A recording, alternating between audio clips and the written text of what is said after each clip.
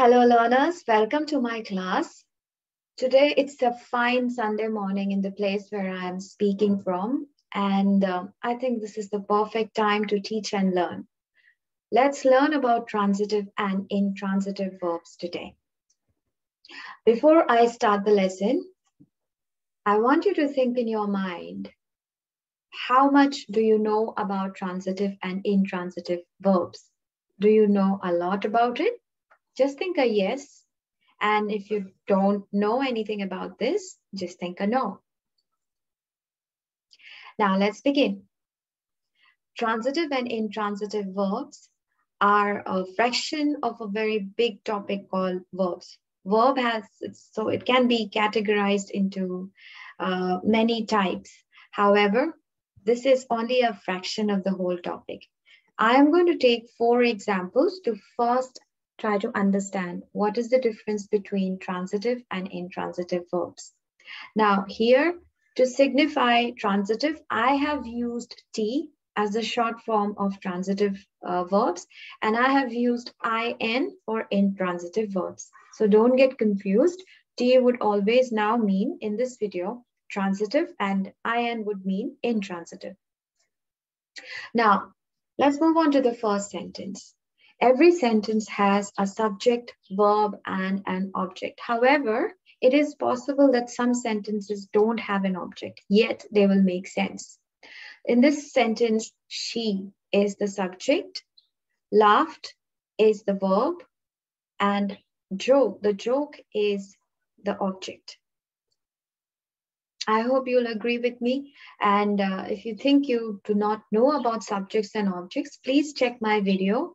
I have made one video on subject and object as well. If you watch that video, hopefully your concept will be clear. Moving on to the next one. My sister doesn't drive. In this sentence, my sister is the subject. And what do you think is the verb? Yes, it's drive. So we're going to write down V for verb. Moving on to the third one, they slept on the street. Here, they is the subject, slept is the verb, and the street is the object. And the fourth sentence here says the rich man gave him a car. The rich man here is the subject, gave is the verb, and car is the object. So now, what is the difference between these sentences? I hope it's pretty clear now. In all the sentences with transitive verb, as you can see, they have objects. All these sentences have objects. So a transitive verb is present when an object is there in the sentence. In the other hand, if you see this sentence, my sister doesn't drive, here we do not have an object. So this is a very easy way for you to identify the transitive or intransitive verbs in a sentence. Now, let's move forward. Transitive verbs require an object to complete a thought. So in a sentence, if you see, for example, she slept on a couch, here we can also say she slept. However, if we say only she slept, the concept won't be complete. The thought won't be complete. To make it complete, we have used an object, which is a couch. So transitive verb would always have an object. This is the first way to identify a transitive verb in a sentence. Another way how you can find the transitive verb in a sentence is this. By asking a question, what, by whom, or who in a sentence. Now, where do we do it and how do we do it? Let's see that. I want you to look at this sentence. The dog barked at the cat. In this sentence, what is the subject? We were correct. The subject is the dog. What is the verb? The barked is the verb. Is there an object? The cat. So we can also include barked at as the verb. Okay, and the cat is the object. So subject, verb, and object is here. Now we have to ask a question with what, whom, or who immediately after the verb. So the dog barked at what? After putting the question what, see if you find an answer in the sentence. The dog barked at what? Do we have an answer? Yes, the cat is the answer. So the cat is acting as an object. And if we have a sentence wherein we get the answer of what as an object, that sentence has a transitive verb. So barked here is a transitive verb. However, intransitive verbs do not require an object to complete a thought. For example, she slept. This is also a complete thought. It makes sense. It makes sense if we say she slept. However, there is no object in the sentence, unlike the sentences with transitive verbs. We can also say she slept on a couch. Now, if we say like this, then do you think this slept will become a transitive or an intransitive? Right now, slept is an intransitive in this sentence. If we only say she slept, slept here acts as an intransitive verb. But if we say she slept on a couch, here slept will act as a transitive verb. Because we have an object here. Let's take some practice exercise. So intransitive verb, find an answer to what, whom, or who. We cannot do that in this sentence because this sentence is full in itself. She talked. We don't have any further information. So this is intransitive verb. Now let's practice. Here's the first sentence. From the forest, she picked some red, juicy berries.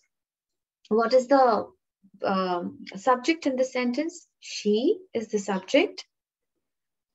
And what is the verb? Verb is picked. And do we have any object in the sentence? Some red, juicy berries. So these are the object. So we now know we can also do the second method. From the forest, she picked what? We have an answer to what? Some red, juicy berries. So that means this should be a transitive verb. Yes, that's right. Next sentence. It snowed heavily. It here is the subject. Snowed here is the verb. Do we have any object here? Heavily cannot be an object because this is an adverb, right? It's acting as an adverb. It's not a noun. And objects mostly are nouns. So here, the answer will be intransitive. You cannot even ask a question with what, whom, or who. So definitely this is not a transitive verb.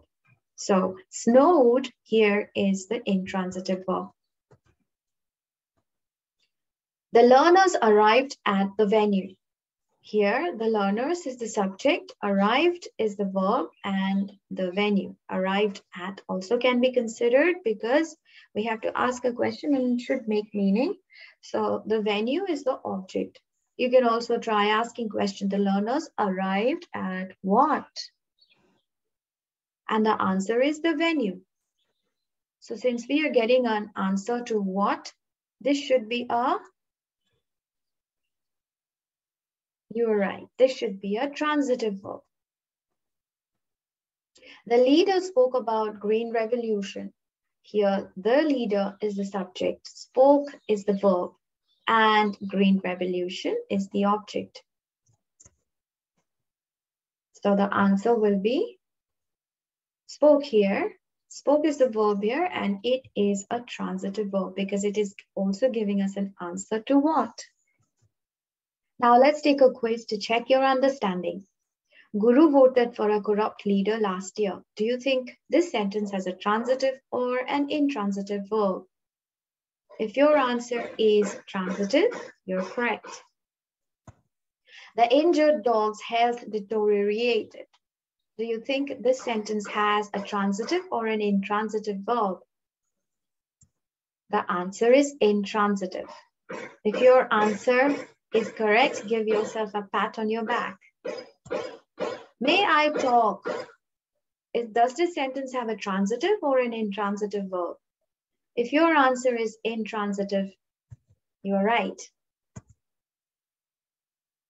Now, this is all about transitive and intransitive verbs that I had to facilitate for the day. Now, I want you to rethink the same question that I asked in the beginning of this video. Now, do you think you understand transitive or intransitive verbs? If you have any doubts or comments, and if your answer is no, please use the comment box below to ask any doubts or questions. I'll try to help you as much as I can. Till then, I want you to keep watching my videos, consider subscribing and liking it. Please share my video with your friends. Thank you so much. I'll see you in the next video. Bye.